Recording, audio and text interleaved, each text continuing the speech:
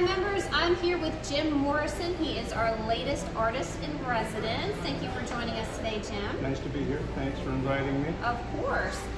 So we've got some of your beautiful art here today. So tell me, when did you start painting?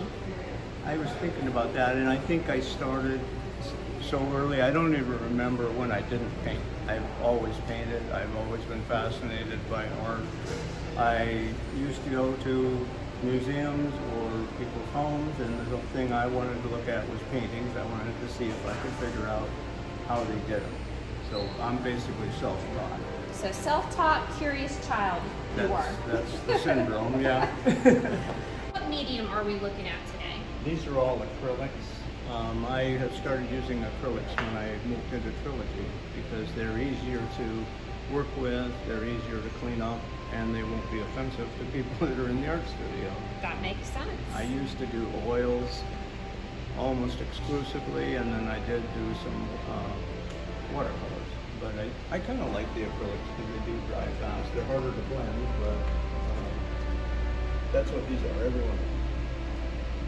And Jim, let me ask you, what is your inspiration or motivation before you start working on a piece? With these are all abstracts with the exception of the landscape. And my inspiration is simply, I take the canvas, I get paint, I put it on the canvas, and I listen to music, and I just let it go. And I stop when I think it's clear. I know that sounds silly, but not at all.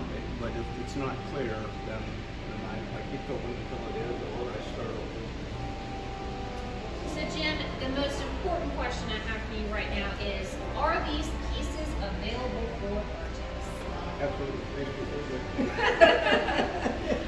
Okay, so what's the best way to reach you if somebody wants to know about one of these pieces?